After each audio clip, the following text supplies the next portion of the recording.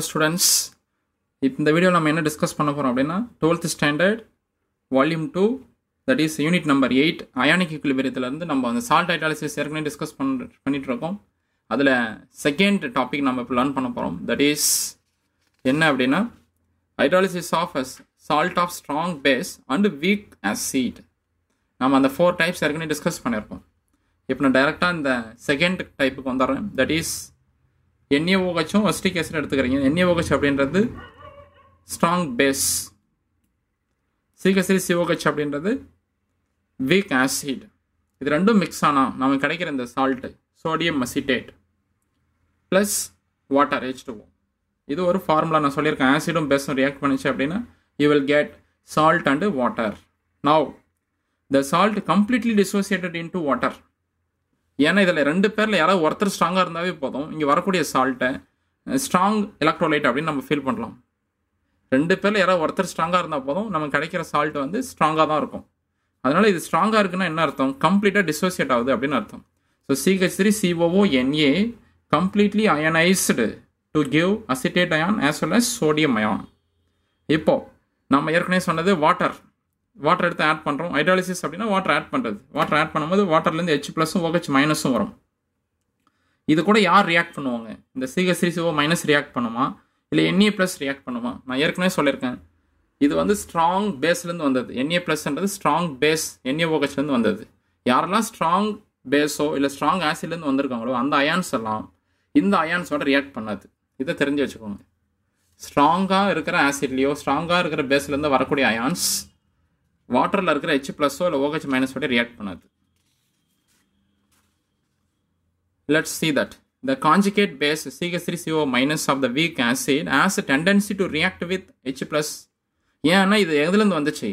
இது வீக் ஆசிட்லேருந்து வந்துச்சு. CH3CO- அப்படின்றது ஒரு வீக் ஆசிட்லேருந்து வந்த பேஸ். நான் உங்களுக்கு முன்னே சொல்லியிருக்கேன், ஆசிட்லேருந்து H+ தூக்குனீங்க அப்படின்னா மீதி இருக்கிறதுக்கு பேர் பேஸ். அதை கான்ஜுகேட் பேஸ்ன்னு சொல்லணும். So this is a conjugate base of the weak acid has a tendency to react with H+ and decrease the H+ ion concentration in solution. இப்போ ஆசிட்லேருந்து இந்த கான்ஜுகேட் பேஸ் வந்திருக்குல்ல, இந்த பேஸ் என்ன பண்ணும்? வாட்டரில் இருக்கிற அந்த H+ஓட ரியாக்ட் பண்ணும். வாட்டரில் இருக்கிற H+ஓட ரியாக்ட் பண்ணுது. ரியாக்ட் பண்ணி என்னவா மாறுது? ஆசிடாக மாறுது, அசிட்டிக் ஆசிடாக மாறுது. அப்போ H+ எல்லாம் அது சாப்பிட்றது. இந்த அசிடேட் அயன் என்ன பண்ணோம் அப்படின்னா H+ எல்லாத்தையும் சாப்பிட்றோம். H+ எல்லாத்தையும் சாப்பிட்டு முடிச்சிருச்சு அப்படின்னா மீதி அந்த சொல்யூஷனில் என்ன இருக்கும்? OH மட்டும்தான் இருக்கும். அப்போ சொல்யூஷன் இப்போ எப்படி இருக்கும்? பேசிக்காக தானே இருக்கும். H+ பூரா இது காலி பண்ணிடுச்சு. யார்? Acetate ion. H+ எவ்வளோ இருந்தாலும் அது பூரா வாங்கிக்கிட்டே இருக்கும், சாப்பிட்டுக்கிட்டே இருக்கும். அந்த ரியாக்ஷன் பேலன்ஸ் ஆகிற வரையும், ஈக்குலிபிரியம் ஆகிற வரையும். சரி, நாம் இப்போ என்ன அண்டர்ஸ்டாண்ட் பண்ணிக்கணும்? சொல்யூஷனில் H+ அதிகமாக இருக்குமா, OH- அதிகமாக இருக்குமா? H+ பூரா இது சாப்பிட ஆரம்பிக்குதுன்னு வச்சுக்கோங்களேன். கொஞ்சம் கொஞ்சமாக அதனுடைய கான்சன்ட்ரேஷன் குறையுதில்லை, குறைய அதாவது ஆரம்பத்தில் பார்த்தீங்கன்னா H+ம் OH- 50-50 இருக்குன்னு வச்சுக்கோங்களேன். H+ 50, OH- 50 இருக்குது. இந்த அசிட்டேட் அயான் ப்ரொடியூஸ் ஆன உடனே அது என்ன பண்ணும்? ஒவ்வொரு H+ஆக ரியாக்ட் பண்ண ஆரம்பிக்குது. இதுக்கு பேர் ரியாக்ஷன், ஹைட்ராலிசிஸ். அப்போது இந்த 50ன்றது 49 மாறும், 49 48 மாறும். ஸோ கொஞ்சம் கொஞ்சமாக H+ அயனுடைய கான்சன்ட்ரேஷன் கம்மியாகிட்டே போகுது. ஆனால் OH- அயான் ஏற்கனவே என்ன இருந்துச்சு அது அப்படியே இருக்கும். ஆனால் நம்ம ஓவராலாக பார்க்கும்போது எது அதிகமாக இருக்குது சொல்யூஷனில்? OH- அதிகமாக இருக்குது, H+ கம்மியாக இருக்குது. OH அதிகமாக இருந்தால் அதுக்கு பேர் என்னது? பேஸ்ன்னு சொல்கிறோமா? அப்போது சொல்யூஷன் எப்படி இருக்கும்? பேசிக் மீடியத்தில் இருக்கும். அப்போ pH எப்படி இருக்கும்? கிரேட்டர் தென் 7 இருக்கும். pH நமக்கு தெரியும் 1லேருந்து 7 வரையும் இருந்துச்சு அப்படின்னா ஆசிட். கரெக்டாக 7 இருந்துச்சு அப்படின்னா நியூட்ரல். 7க்கு மேலே போகுது 14 வரையும் இந்த ஏரியாவை பேஸ் அப்படின்னு சொல்லணும். pH value.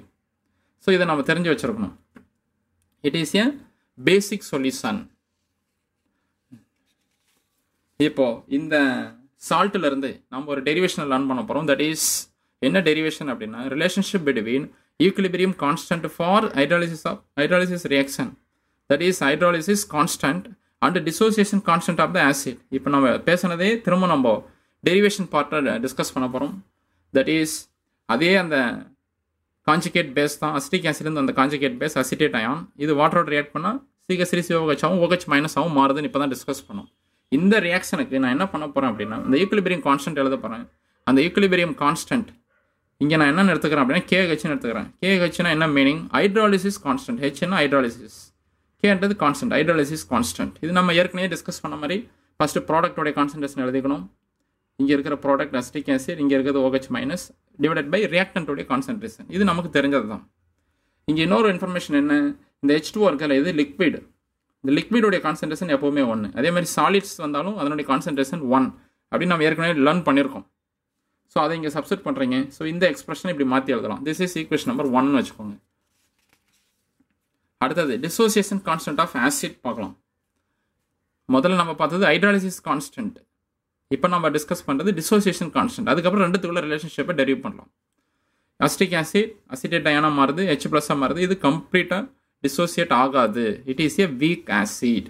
இப்போ இதுக்கு KA எழுதலாம். இதுக்கு பேர் KAன்னு சொல்லலாம். ஏன்னா ஆசிட்க்கு எழுதுறோம் இல்லையா, dissociation constant for acid KA அப்படின்றது. இதை எழுதி வச்சுக்கிறீங்க. ப்ராடக்ட் மேலே ரியாக்டன்ட் கீழே. இது ஈக்குவேஷன் நம்பர் 2ன்னு வச்சுக்கலாம். அடுத்தது இந்த ஈக்குவேஷன் நம்பர் 1ஐயும் 2ஐயும் மல்டிபிள் பண்ணுறோம். ஈக்குவேஷன் நம்பர் 1 இப்போ தான் நம்ம டிஸ்கஸ் பண்ணோம். This is equation number 1. KH that is equal to CH3COOH into concentration of OH minus divided by acetate ion. இதை எடுத்துகிட்டு வந்து இதோட நான் மல்டிபிள் பண்ணுறேன் ஈக்குவேஷன் நம்பர் 2ஓட. ஸோ அந்த பக்கம் KH இருந்துச்சு, இங்கே KA இருக்குது. ஸோ ரெண்டையும் லெஃப்ட்டில் இருக்கிற ரெண்டையும் மல்டிபிள் பண்ணிக்கோங்க. அதே மாதிரி ரைட்டில் இருக்கிற ரெண்டையும் மல்டிபிள் பண்ணுங்கள். ரைட் சைடில் அங்கே பார்த்தீங்க அப்படின்னா என்ன இருக்குது, தட் இஸ் KHல என்ன இருந்தது அப்படின்னா இந்த CH3COOH into OH minus ion divided by CH3. அதை இங்கே எழுதிக்கிறேன் ஃபஸ்ட்டு KHல இருக்கிறது. அப்புறம் KAவில் மேலே இருக்குது பாருங்கள், அதை எழுதுங்க. இதை இங்கே எழுதுங்க. ரெண்டையும் மல்டிபிள் பண்ணுங்கள். ரெண்டும் சேமாக இருக்கிறத கேன்சல் பண்ணிவிடுங்க. என்னென்ன சேமாக இருக்குது, இந்த அசிட்டிக் ஆசிட் கேன்சல் பண்ணிடலாமா, அதுக்கப்புறம் அசிட்டேட் அயனையும் கேன்சல் பண்ணலாம். மீதி என்ன இருக்குது, ஒரு H+ இருக்குது, ஒரு OH மைனஸ் இருக்குது. இது ரெண்டுத்தோட கான்சன்ட்ரேஷனும் கொண்டு வந்துடுறீங்க. இந்த ரெண்டுத்தோட கான்சன்ட்ரேஷன் மல்டிபிள் பண்ணால் அதுக்கு பேர் KW. இது ஏற்கனவே படிச்சிருக்கோம். இதுக்கு பேர் ionic product of water. KW அப்படின்றது ionic product of water. Ionic product of வாட்டர்னா என்ன மீனிங் அப்படின்னா, இது ரெண்டுத்தையும் மல்டிபிள் பண்ணுறோம் இல்லையா, H+ அயனோட கான்சன்ட்ரேஷன் OH மைனஸோட மல்டிபிள் பண்ணால் கிடைக்கிற அந்த வேல்யூக்கு பேர் தான் KW. Wன்றது water, ionic product of water அப்படின்னு சொல்லணும். ஸோ அதுக்கு பேர் நான் என்ன பண்ணுறேன், KW யூஸ் பண்ணுறேன். KH into KA that is equal to KW. இதுலேருந்து நீங்கள் KH கண்டுபிடிங்க, ஹைட்ராலிசிஸ் கான்ஸ்டன்ட். இது அந்த சைடு கொண்டு போயிடலாமா, இது ஈக்குவேஷன் நம்பர் 3ன்னு வச்சுக்கலாம். நவ் அக்கார்டிங் டு ஆஸ்வால்ட் டைல்யூஷன்லாம், இப்போ ஆஸ்வால்ட் டைல்யூஷன் அப்படி அங்கே நம்ம லேர்ன் பண்ணியிருக்கோம். என்ன லேர்ன் பண்ணியிருக்கோம் அப்படின்னா, that is dissociation constant KA that is equal to alpha square C இப்படின்னு லேர்ன் பண்ணியிருக்கோம். இது ஒரு ஃபார்முலா நமக்கு தெரியும். அதே மாதிரி R இது ரெண்டில் ஏதாவது ஒன்று எடுத்துக்கிட்டிங்க அப்படின்னா அதனுடைய ஃபைனல் டெரிவேஷன் இதுதான் வரும், root of KA into C. அது H+ஆக இருக்கலாம், இல்லைனா OH மைனஸாக இருக்கலாம். அதுக்கு நம்ம இதை யூஸ் பண்ணிக்கலாம், root of KA into C. இப்போ இதே மாதிரி ஆல்ஃபாவுக்கு பதிலாக நம்ம இங்கே என்ன யூஸ் பண்ண போகிறோம் அப்படின்னா H யூஸ் பண்ண போகிறோம். Hனா ஹைட்ராலிசிஸ். இப்போ பாருங்கள் KA இருக்குது, ஏவுக்கு பதிலாக H யூஸ் பண்ணுறேன், KH. According to Oswald டைல்யூஷன்லாம் KH that is equal to H² C. இந்த ஆஸ்வால்ட் டைல்யூஷன்லாவுடைய ஃபார்மேட் உங்களுக்கு தெரியும், KA is equal to alpha square C. KA என்ன dissociation constant of week acid. KH அப்படின்றது ஹைட்ராலிசிஸ் கான்ஸ்டன்ட், அவ்வளோதான். அதே week ஆசிடுக்கு hydrolysis constant இது. அடுத்தது இந்த Cனா கான்சன்ட்ரேஷன், இங்கேயும் Cனா கான்சன்ட்ரேஷன் தான். இப்போ OH மைனஸ் அயானோ இல்லை H+ அயானோ அங்கே நம்ம என்ன பார்ப்போம், ரூட் ஆஃப் KA இன்ட்டு Cன்னு பார்ப்போம். இந்த இடத்துல KAக்கு பதிலாக நம்ம என்ன யூஸ் பண்ண போகிறோம், KH யூஸ் பண்ண போகிறோம். So OH minus ion concentration that is equal to root of KH into C. இப்போ OH minus ion concentration that is equal to, இதை நான் இந்த மாதிரி எழுதலாமா, இந்த ஸ்கொயர் ரூட் என்ன பண்ணுறேன், மேலே 1/2ன்னு எழுதிக்கிறோம், அவ்வளோதான்.